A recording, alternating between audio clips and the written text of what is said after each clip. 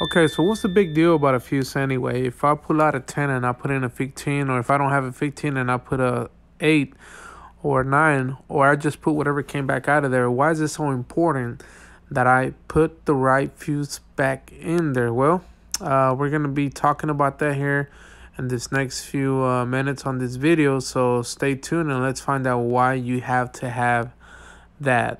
Okay, first of all, you're only supposed to have 80% of whatever that fuse is pushing out.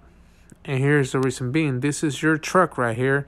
This is what you drive to work every day, and you don't want to blow any wires, or you don't want to cut into any expensive items, such as, let's say, your lights. Your fuses blow out and burn your wires through your lights. You burn out your lights. Now you have lights issue. But it gets even worse than that. You get to a point where your fuses, if you don't put the correct ones, it starts going into your other items, such as your IPR valve.